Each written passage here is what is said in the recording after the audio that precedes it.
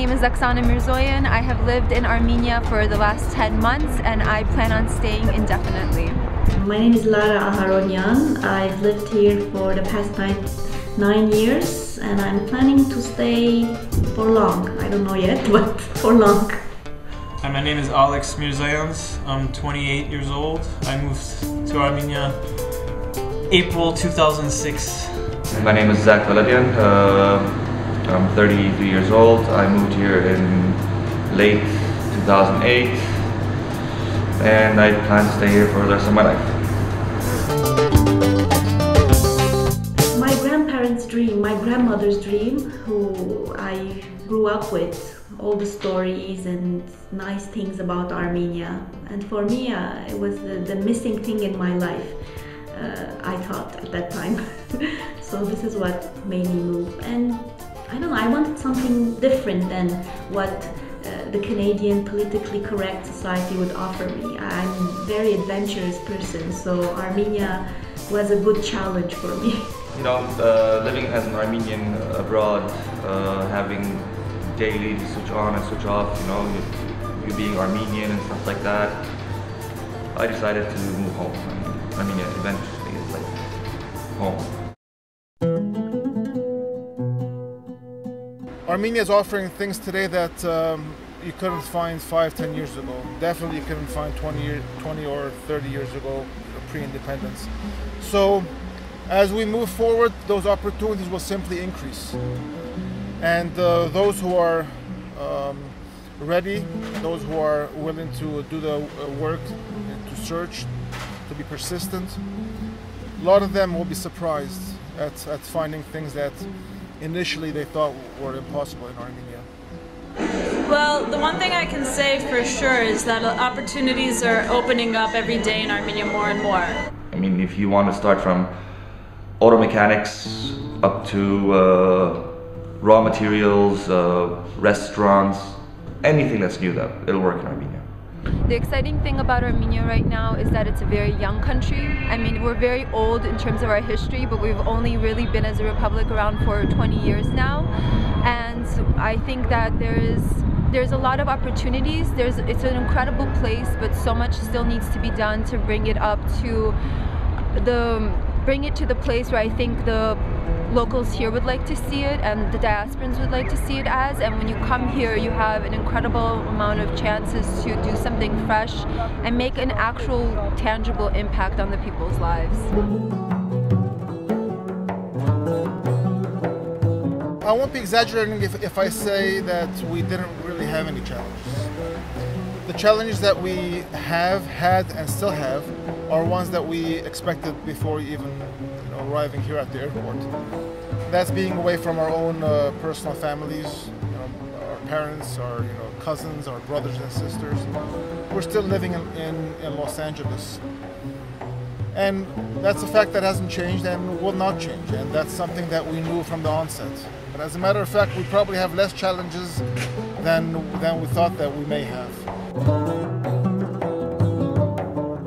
I have a lot of local friends that I spend time with or I work with, but apart from that, I have my support group who are mainly friends who repatriated like me, young couples or single people from different places, from the States, from Canada, from Europe, and we hang out together a lot. At least once a week we have our brunch, Sunday brunch together, where it's like a therapy, like a group therapy where you come together and you start talking, this is what happened to me in Armenia and this is what this kind of challenges I have and I need this and I'm applying for a visa and this is what happened, and we share things and we help out each other. And once this branch is finished, as we go home and we say, oh, I'm not alone, I have this support group and it helped me a lot. And it's important for repats to have that.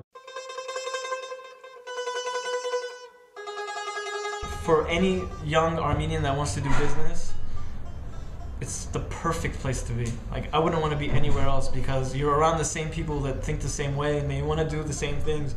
So it's like we all work together to achieve that goal. Being in Yerevan especially is being able to walk everywhere. I feel safe here. I feel compelled to walk. I don't want to stay home all the time. I want to be out, I want to meet people, I want to do things. Whereas in Los Angeles, which is more of a big urban sprawl, it's easier to kind of get comfortable in your small little bubble. Whereas here you can really go from being in one neighborhood that's one way to another that's a completely different experience in just a couple of steps. You can't find Armenia anywhere else. Like this is it. This is Hayastan. This is the place where our parents didn't have the opportunity to come to. This is our newfound independent country. So I plan on taking complete advantage of that opportunity and making the best of it here. I'm having kids non-stop. Absolutely. I don't want my children to be stuck behind an LCD TV or LED TV. I want them to climb trees. I want them to fall. And the education here is not bad at all. Given there's quite a few good schools nowadays out in Armenia, yeah. You're not sacrificing your children's future by moving here. They will learn as much, if not more. You have, bright kids that are graduating secondary schools here, attending top world universities, because they're driven, they're motivated, they're passionate about their education, they're passionate about their future. Come out here with a plan. Do some research. Look what's missing. Every 3 months there's a new business that's opening up.